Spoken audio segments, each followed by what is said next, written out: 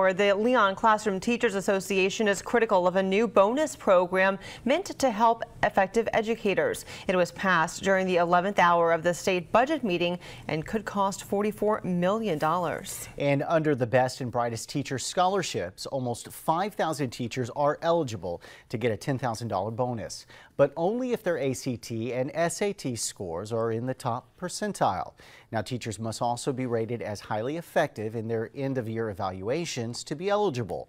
Critics of the program say ACT or SAT scores are not related to teacher effectiveness with students.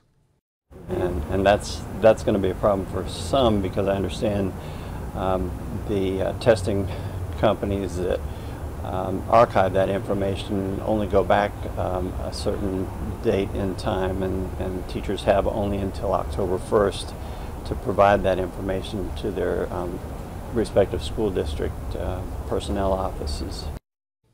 He says the details don't create a level playing field for all who want to participate.